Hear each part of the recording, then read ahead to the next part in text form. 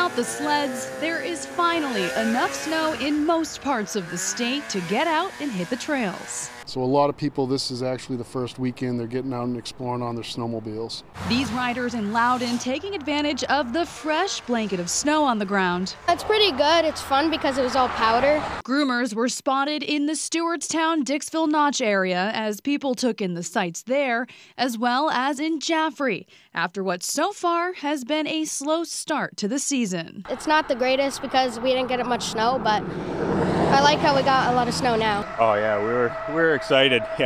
he was looking out the window waiting. First thing this morning, we wanted to know how much we got so we get out there and ride.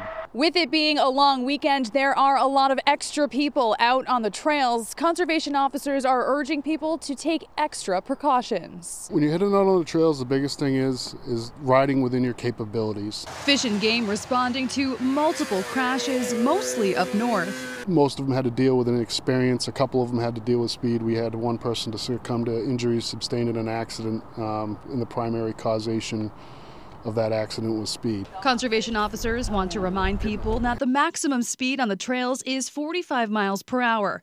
Less experienced riders should take it even slower to be safe.